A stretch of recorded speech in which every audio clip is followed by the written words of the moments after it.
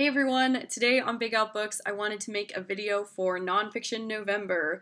So this is going to be a video about some of my favorite funny works of nonfiction.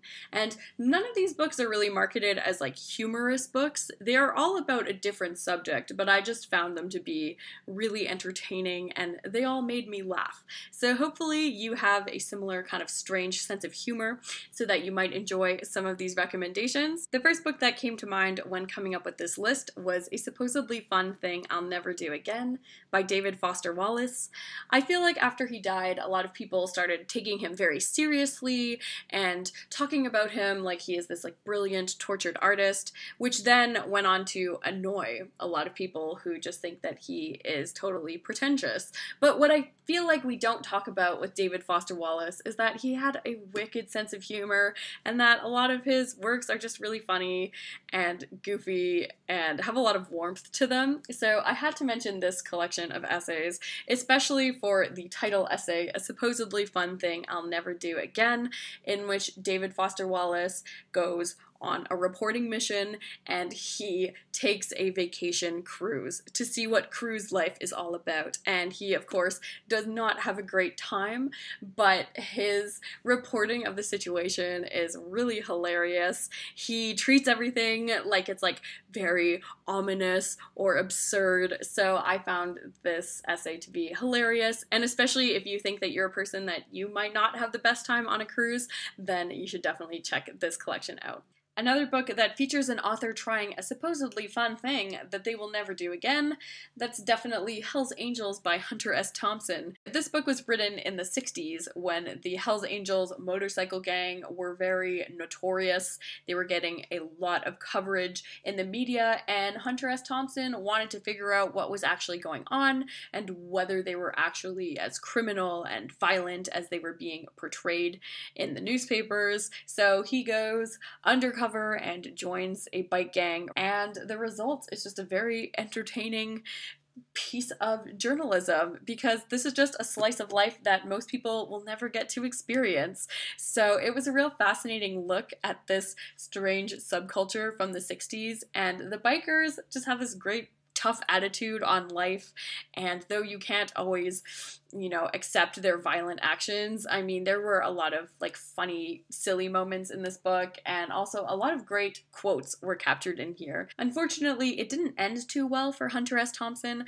When the gang found out that he was a journalist, they beat him up pretty badly, so he feels quite bitter about the experience at the end of it, but it still made for a pretty entertaining ride, and it was a really funny look at like just a strange subculture and some real characters within the organization. Next up is Conquest of the Useless by Werner Herzog.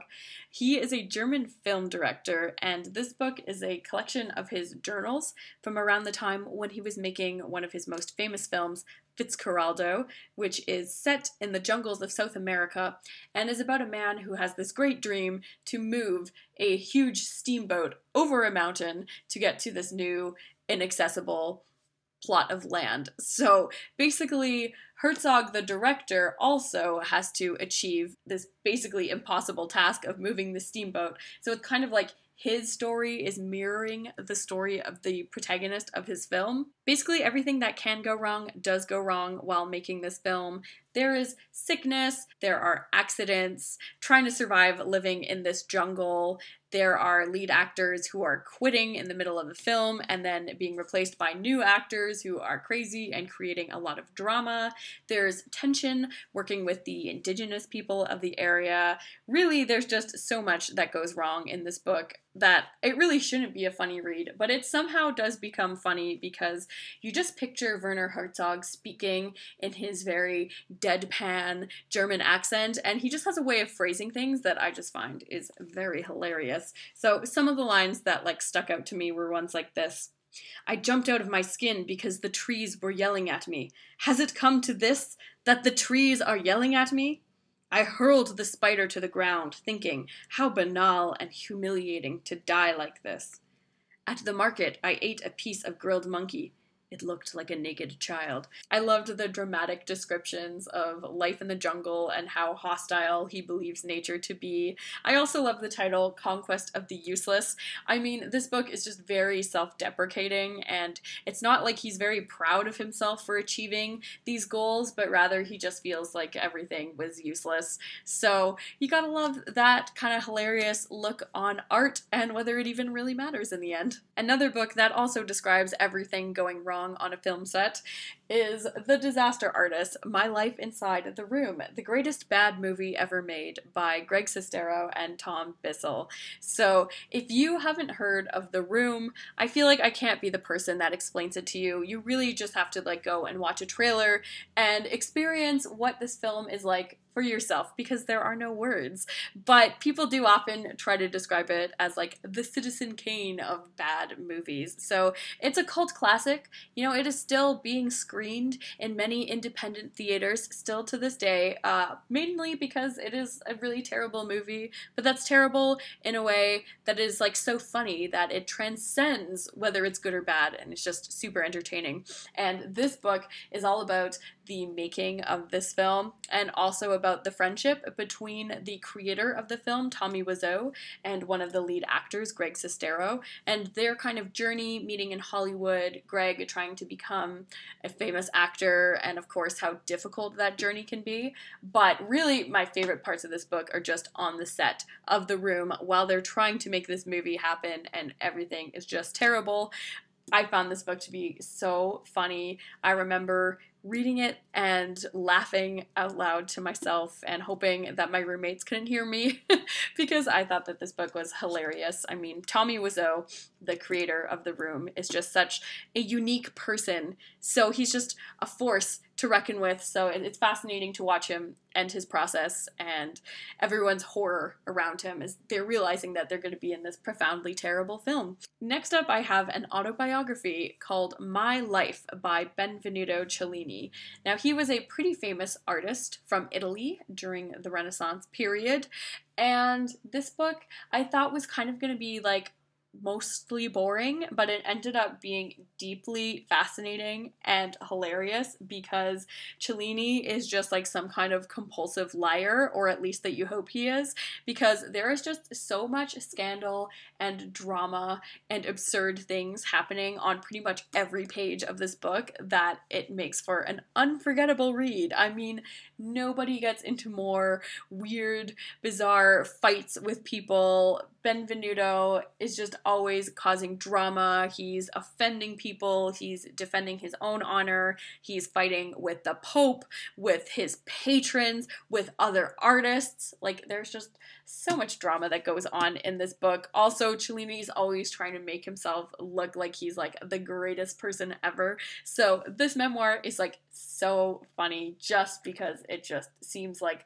the biggest pack of lies that I've ever read. So this book is ridiculous and outrageous, but it is also the most fun I have ever had reading a memoir. Another memoir is Rotten, No Irish, No Blacks, No Dogs, which is written by John Lydon, who's best known as the lead singer for the Sex Pistols, one of the pivotal punk bands of the 1970s, and also his more current band, Public Image Limited. So this is a memoir looking back on his life growing up Irish and working class in England, and some of the discrimination that he experienced, feeling a bit like an outsider, and then also what it was like, you know, being in that early punk movement and seeing how it all got so commercialized and so inauthentic as the years continued to go on, and how the Sex Pistols fell apart so spectacularly. So Lydon is very honest and he's very like unhinged with his writing, and I think that's part of where the humor comes in this book,